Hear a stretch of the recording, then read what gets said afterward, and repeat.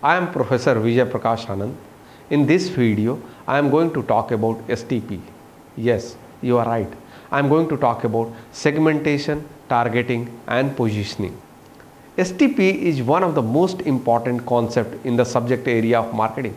Once the marketing analysis phase is complete, the next stage in the marketing process consists of segmentation, targeting and positioning. We also talk about market segmentation, target market selection and product positioning for STP.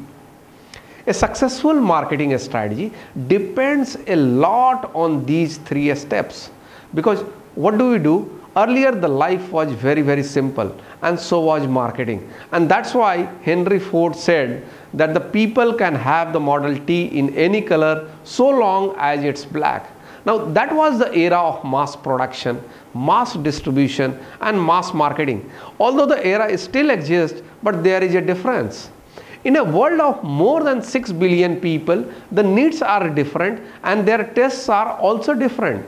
That's why Ford's Model T gave way to General Motors' strategy to produce different cars for different buyers, right at the top with the brand Cadillac and at the bottom with brand Chevrolet. Now in the Indian context today, if you are Colgate, you can still produce Colgate dental cream and sell it to millions of people in India besides other countries. But you also need to produce Colgate Total, you also need to produce Colgate Sensitive, Colgate Max Fresh, Colgate Kids, Colgate Fresh, Colgate Herbal, Colgate Sibaka, Colgate Advanced Whitening and Colgate Active Salt to complete consumer's pie. In India, Colgate has a market share of more than 50% in the oral care market.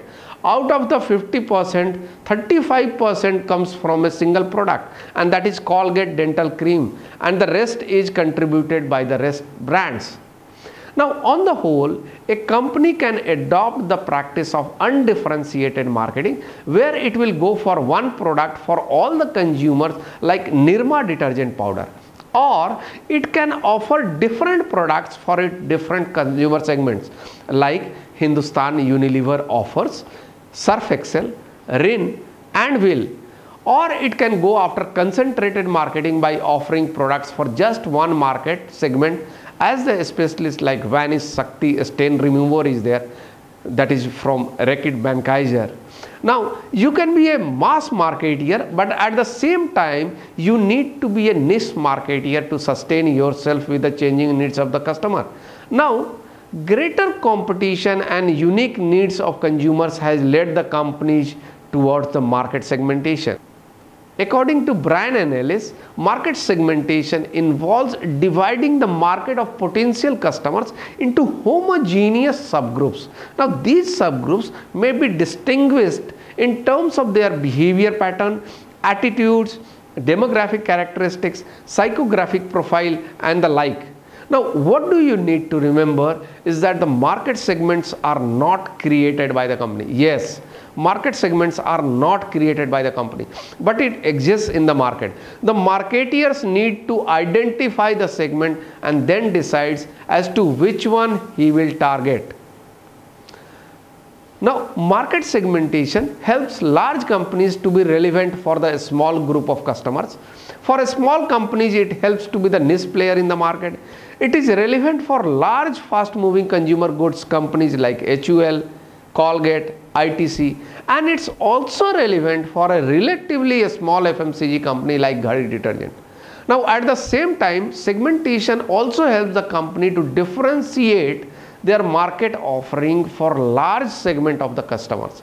That's why you find Lux, Liril, Rexona, Hamam, Bridge, Pierce and Dove coming out from the same company HUL, Hindustan Unilever Limited. Thus, market segmentation will help you understand the different sets of customers available in the market. Now, how do you segment a market? The basis of market segmentation have gone a long way through different stages.